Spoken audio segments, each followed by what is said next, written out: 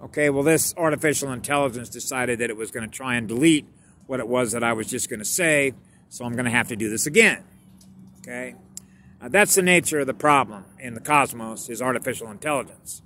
Okay? And that's one of the reasons we came in here. Okay? So I'm going to share something with you, and this is for those of you that sort of understand advanced genetics, how light codes work, how data works, how poles work, how information works with poles. And in this case, we're talking about 3 poles. Okay, so those that have examined, for example, the Homo sapien sapien 3-pole, triple spiral DNA, okay, we know, for example, with a reptilian, okay, which is a fear-based brain, that's forbidden.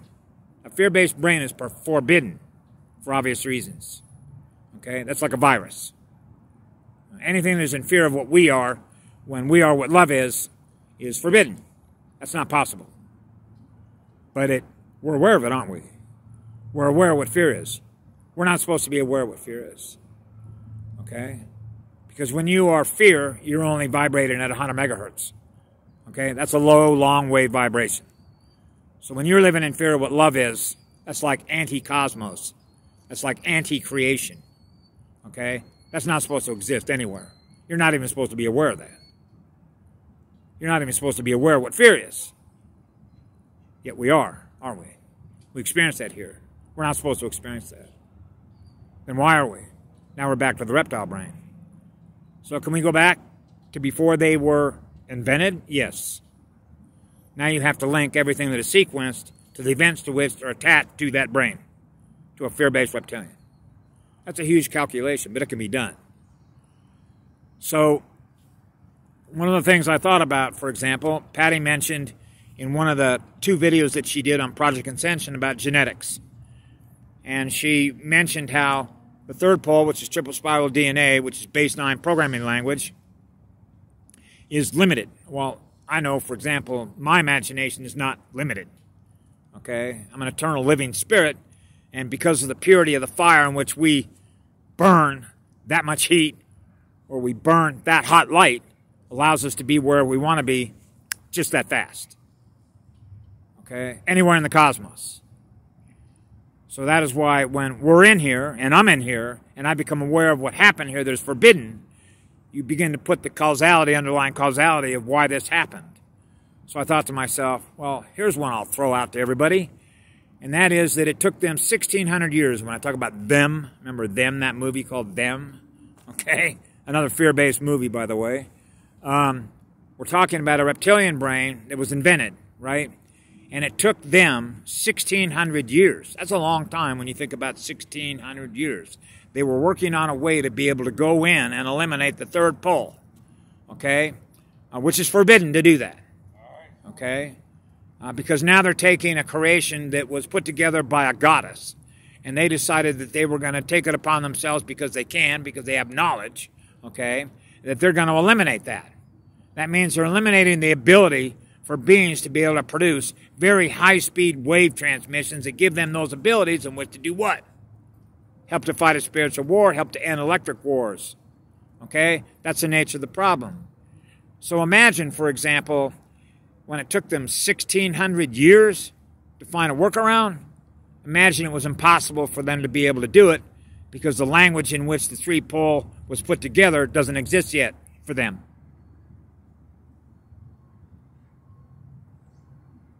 Okay?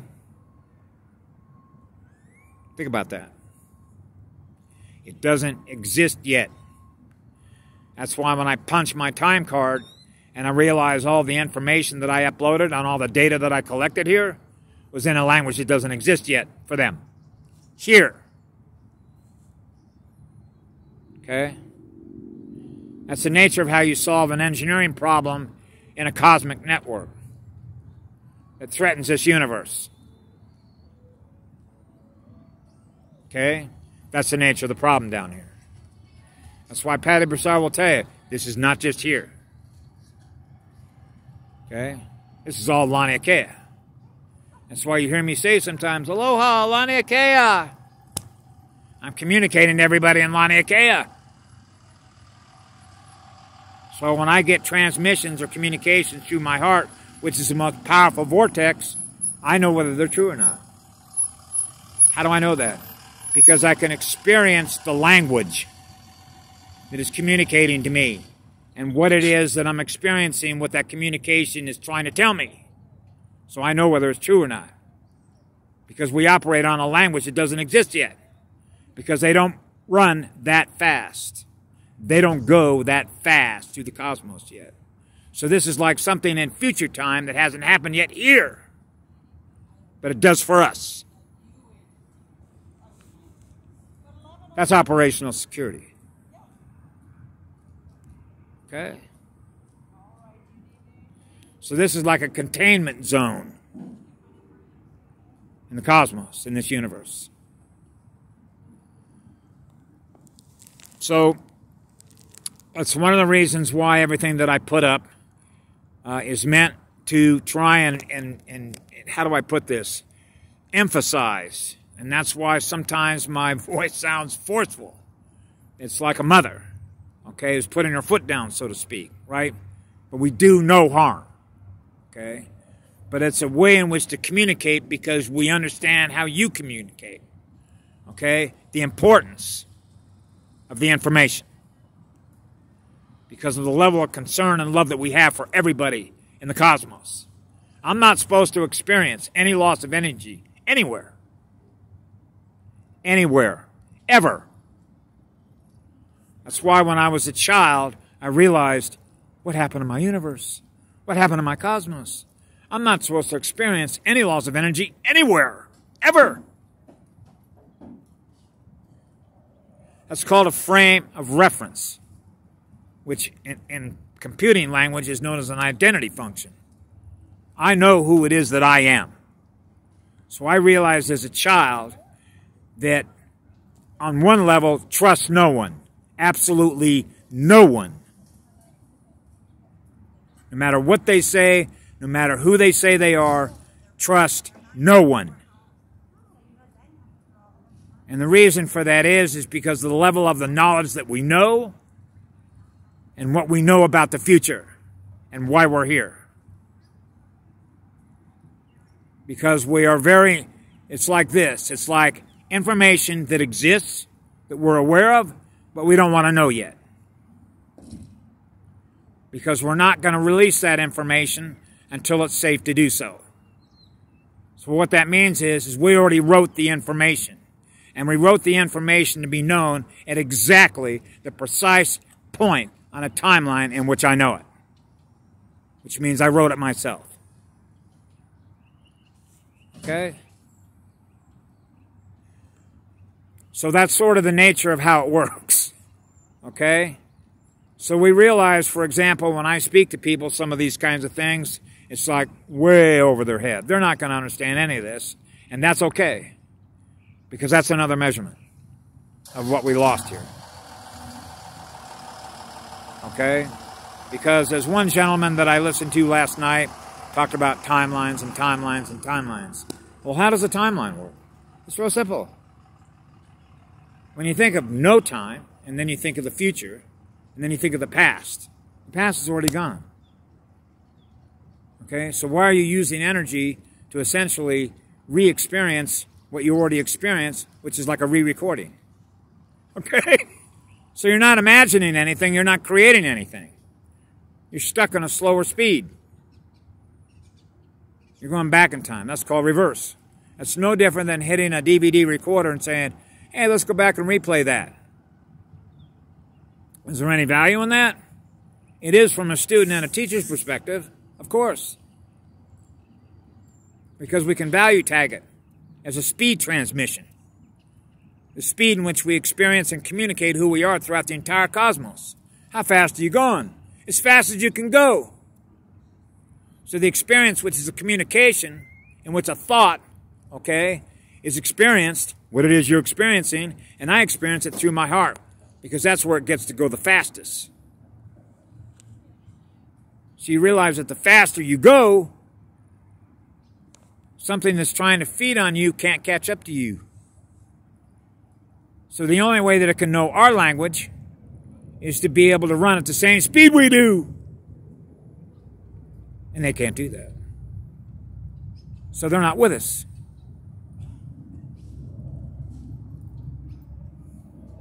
Because they do things that are forbidden. That's why when I was a child and I'm looking through all my father's scientific manuals, I'm going, man, the knowledge that they acquired and how they use that knowledge, which is how they use energy, is forbidden. That's why I mentioned this on another video. All the genetic labs on this planet and all your schools, they got to be shut down. They all need to be rounded up. Okay? It's forbidden. You have beings that have no clue what the hell they're doing. But everything that they're using their mind's energy for in these universities is forbidden.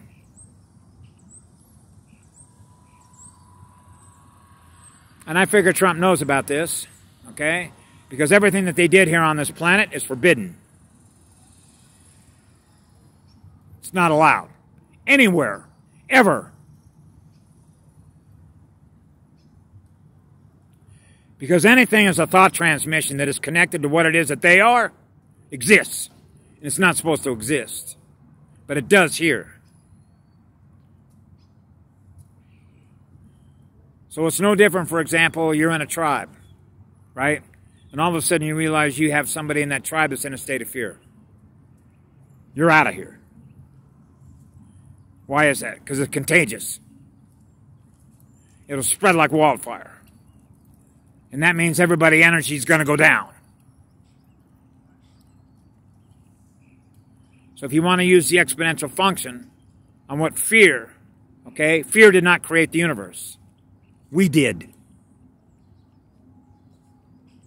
And the amount of energy that we use to do it with has got a hell of a lot of fire. That means the spirit is pure. Because the heart is pure. Because the light is pure. Because the things that we do with our energy is pure. Not contaminated. So that's what you have to do down here. You have to continually kick out shit that they produce.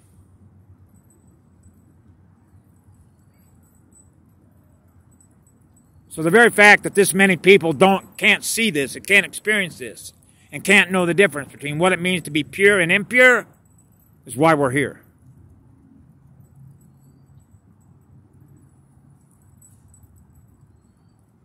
So anyway, I think it's important that I share with everyone the importance of trying to get back into your heart. And I've tried to mention there's a lot of ways in which to do that. Okay, I put up day after day after day after day after day after day after day after day after day on my Facebook page. I basically took it down because Facebook is worthless. Okay? The speed at which information is being traveled and then known and experienced, and if you want to measure it in purity, it's just too slow.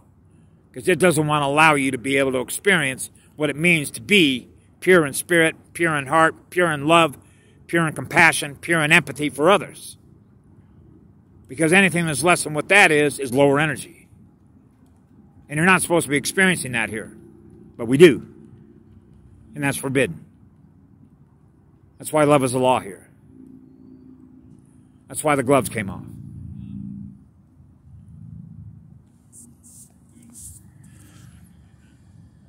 So, one of the ways in which people can do that is doing a lot of riding, spinning like a galaxy. How fast are you going to spin in that galaxy? Right? I spend a lot of time in parks where there's a lot of mothers and fathers with their children because it reminds me of the child that's still in me, in spirit, of how much fun we can have when we're down here together to experience the higher vibrational frequencies in which we're experiencing who we are.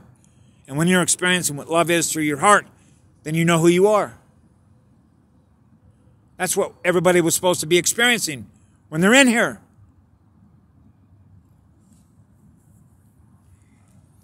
So I realize that the acceleration in which things are happening are moving, at least for me, through my perspective, what it is that I'm experiencing, which is the reason I'm putting these things up, okay, is you don't want to lose nobody. But I got to be realistic. Because there are so many people that I'm aware of, particularly when I'm in a city, that are holding the lower density energy consciousness from which their experiences that they had here, they're still holding on to. Okay? And if you're holding on to those experiences that represent what is forbidden, then you're going to hold yourself captive to those things that are forbidden. We're not supposed to be experiencing what fear is. That's who they are. That's not who we are. But they didn't know the difference. They did not have the advantage. And this is something that I had a discussion with myself among some other very powerful spirits about. Here's an example. You're born on a planet in another solar system. And unfortunately, you had a lower frequency sun. So your evolutionary development to experience higher energy against another solar system with another sun that was high frequency meant that a certain level of souls had an advantage that other souls didn't.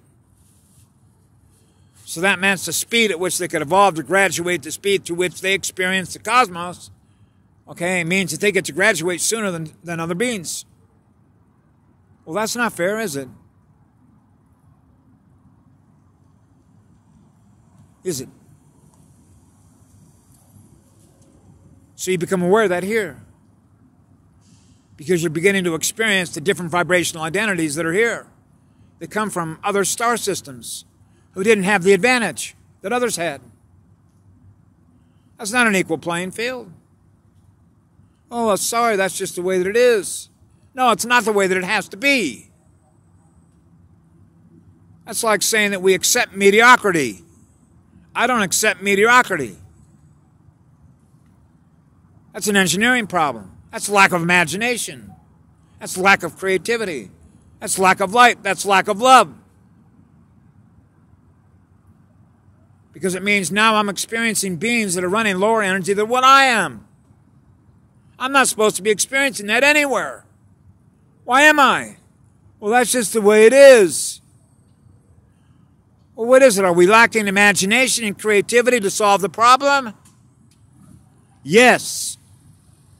The Achilles heel was boredom. Okay? That's ground zero for the problem. Lack of imagination, lack of creativity, lack of speed in that creativity and imagination to solve the engineering problem at this level of the cosmos. We all know that. That's why it's all under operational security.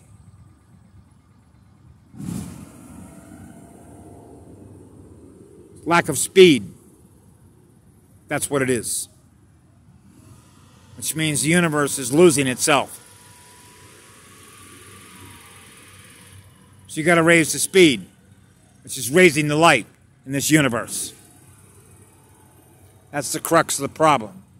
And that means we all play a big part in solving that problem. That's why we're here. Aloha, lana kea.